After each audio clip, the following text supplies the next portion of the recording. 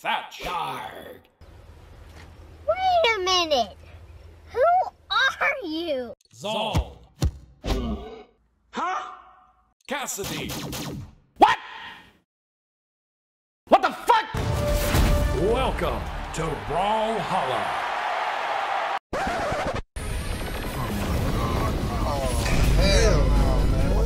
Brawlhalla has just hit 100 million brawlers in their celebration across all playable platforms, including mobile. But over the years, the game has seen a slight shift in its audience per se. Whilst clearly catering to a younger target demographic as possible, one question got me thinking in my mind, is this actually a good direction for the game to take, or a bad one? So the reason I say this is because, well, for the obvious reason being that returning veteran players won't particularly be happy for the changes. It's not just the logo, which by the way, we should have seen this change coming since the in-game timer and player stock count update. But it's the in-game changes like characters and UI too, which we will get into the legends a little later, but as a whole, right now, it just feels a little unnecessary. For the most part, it's nothing they changed really too noticeable, and pretty much everyone who plays the game got over it fast in about like 4 days or so, and barely recognize it now. To me though, it just makes me wonder, what's next? Now let's move on to the legends, because many people have forgotten, but Cassidy, Zol and Thatch, and heck, maybe even more legends, have had some interesting reworks to say the least. Whilst clearly catering to a younger audience to appeal to as many people as possible to get the game, I can't help but wonder, does this mean that other legends could see some reworks in terms of design?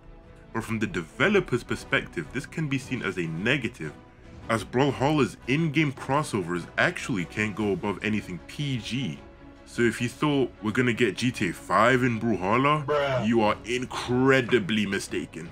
And that's actually why I low-key see it as a negative, because it limits what we can have as a crossover in Brawlhalla. In the comments, if you had to add a crossover that was like adult mature content, what would you want it to be and why? Because for me, I like the show Power. I know book 4 season 2 is right around the corner and I can't wait, but imagine Tommy in the car emote. How dumb yet cool that would look at the same time. Anyway, I'm getting sidetracked. Okay, so let's address the elephant in the room, shall we? Prehistoric, but okay. Still the same thing, I guess. Their branding. After watching DreamHack Dallas, I kind of got used to the logo, and it actually fits better than the old ones. More simplistic, yet so much more care put into it, you know? By the way, congratulations to Luna and Snowy for 2v2 and Yuz for 1v1s.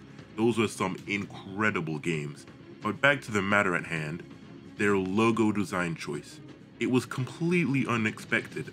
I can't imagine they're gonna change it again once they hit 200 million brawlers. Welcome to Brawlhalla's 200 million Brawlers Celebration. But all jokes aside, why change the logo to begin with? Was there actually something wrong with the design before? No.